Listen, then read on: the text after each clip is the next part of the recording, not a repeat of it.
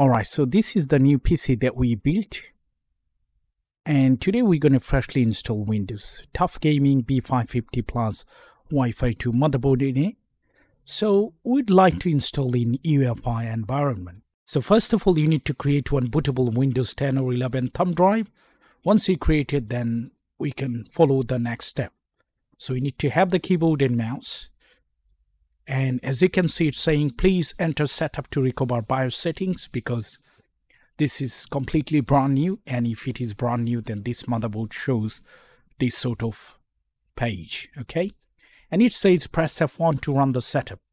So what you're going to do, we're going to press F1 to get into BIOS.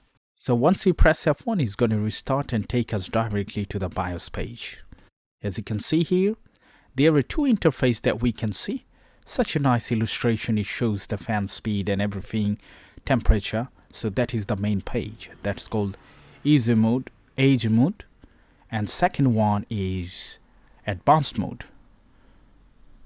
So edge mode shows like that, which is some sort of secondary illustration in there. But what are you going to do? We're going to press F7 to get into advanced mode. Once we get into advanced mode, it's going to show us the traditional BIOS page. So let's click in there. Click here, and that's what it is. Now that is the main section. It shows all about the machine, what is in there, CPU speed, total memory, and many more, date and times and stuff like that. But to change into UEFI, by the way, nowadays most of the, almost all comes with UEFI setup anyway.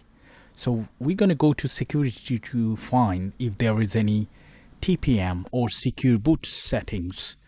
Unfortunately, there is nothing. So now let's go to advanced mode and check what is in there. So in advanced mode, I can see there is TPM and also USB configuration. It's called FTPM configuration. If you would like to install Windows 11, make sure both of them enable, which is already enabled.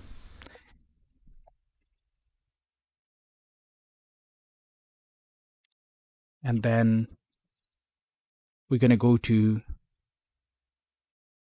boot option, and from here I can see it says secure boot. That's what we're looking for. So let's click here and check what is the setup. Okay, and operating system type, we need to select Windows UEFI mode, and that's how simple it is.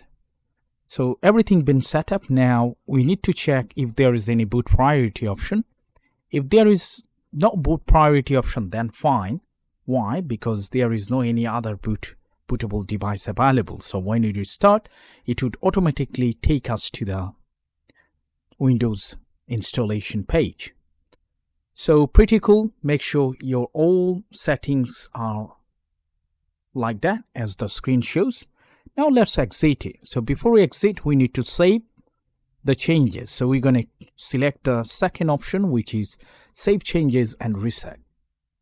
Once we click here, it's going to show us what we changed, and if you press OK, it's going to restart and load up the actual Windows setup page. It seems it's loading up. It took about 2 to 3 minutes. I don't know why. Maybe it was loading up. So here is pretty simple. Everybody knows what to do. But still, let's, for video purpose, let's to go forward and see. So I'm going to exit. I don't have any key at this moment, and I'm going to choose my desired operating system. By the way, if you don't know how to create one, you can check. I would leave the video link in the description. So here's the internal SSD. I'm going to make the partition here. If you'd like, you can make as many as partition that you want. But it's better to keep C partition is big. So let's make it halfway, and then I'm going to keep another one, which is that one. And now once we hit the next button, it's going to load up everything. That shouldn't take more than 10 minutes if you do have same sort of configuration. And SSD make it faster to set up the Windows in it. Now let's see at the end if the boot is successful or not.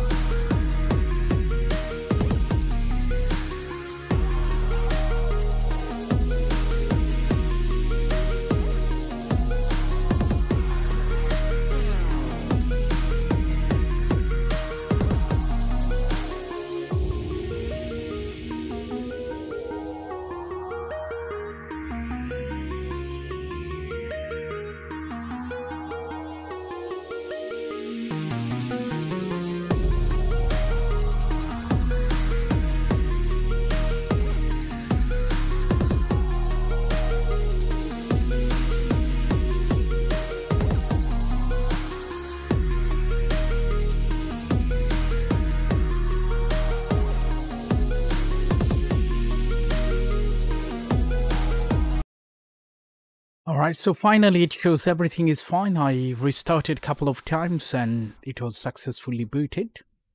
Now this is the time to update all the drivers, so I need to have internet connection.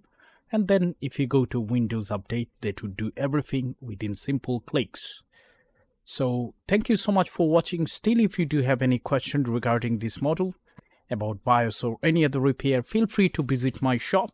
If you are from London, if not, then you can post your stuff to repair it, especially from the UK mainland. And if you need any help remotely, then you can contact through my Facebook page. Thank you so much for your time. Bye for now.